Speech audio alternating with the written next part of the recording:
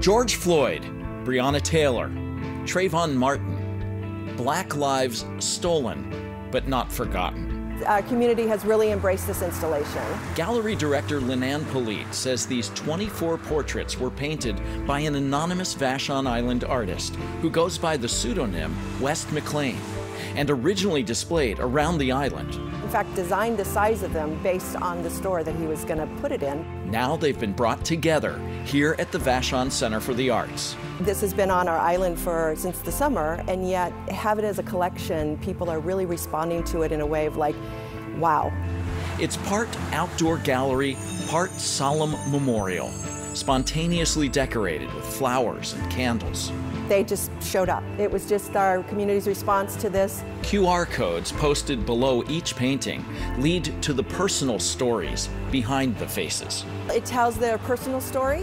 When you stop seeing them as a statistic, then there's that connection. Faces pleading for change and making a difference. We've got to get rid of this us and them. And I think that that's what art is.